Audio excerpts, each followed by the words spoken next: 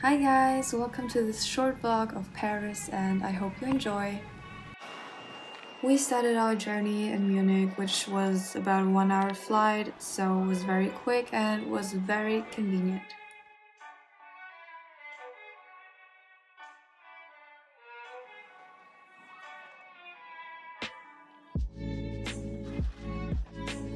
This is the Airbnb I got for us. I booked it over New Year's Eve and we got there on 30th December and left on 2nd January. And it was around 170 euros per night, which is quite pricey, but for this experience it's totally worth it because the location was amazing and so was the view.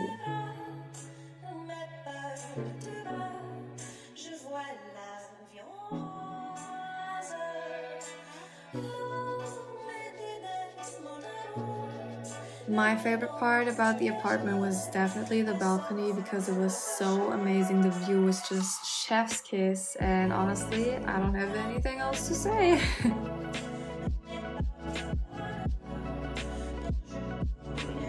We ended our first day with a few cocktails and we started our next day ready for New Year's Eve.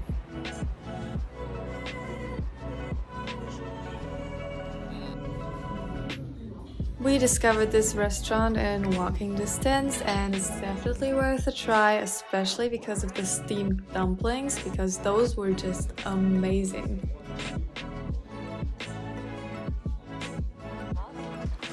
Afterwards we took the metro, which was honestly kind of confusing, but it's very cheap, so I definitely recommend giving that a try. And we went to see the Galerie Lafayette, which was beautiful, but there were so many people, so we couldn't stay in there for too long.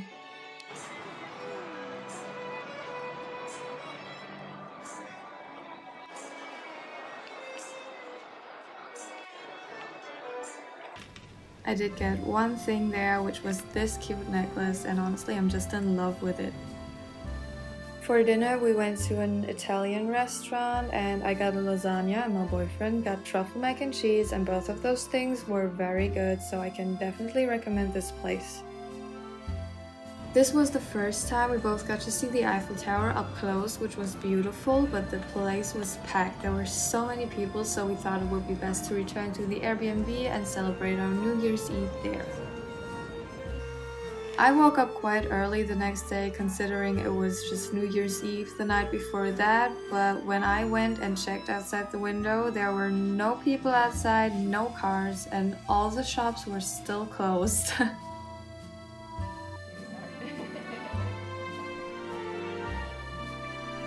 I ordered some breakfast from this place called Season and we decided to breakfast on the balcony. It was a little cold, but it was definitely worth it and the food tasted amazing.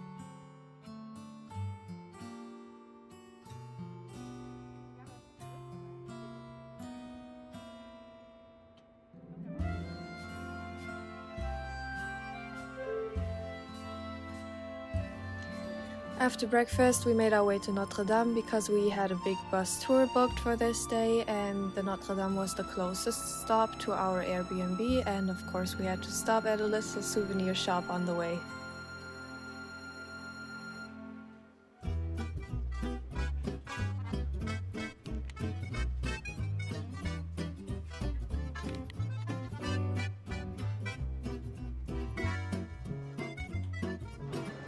The big bus tour is basically just a sightseeing tour with a hop-on, hop-off concept, and it just takes you to the most touristy places in Paris within a 1.5 hour ride. And there are those little stations where you can plug in your earphones and it just basically tells you about the buildings and the streets along the way, so you can get a little bit of that touristy history input.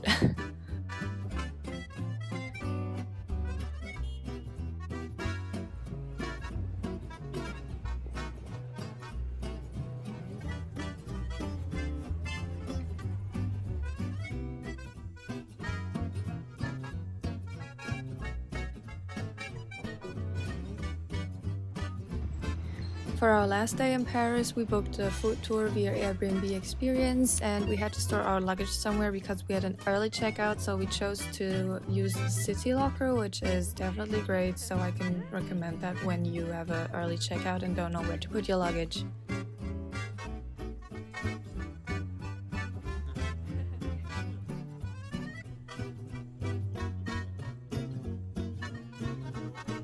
The last minute of this video is going to be footage of the food tour, and our host was amazing. Her name was Alex and she took us to some hidden gems in Paris, and they all have great food, and I'll definitely leave the names of the places down in the description box, so feel free to check that out if you ever plan on going to Paris.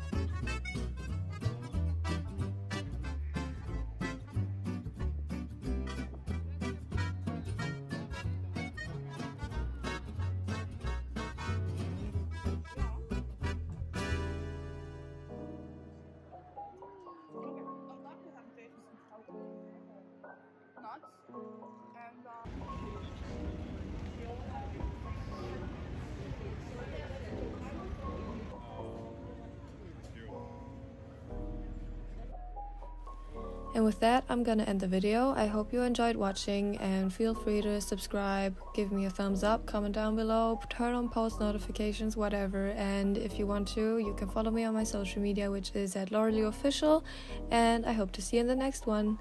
Bye!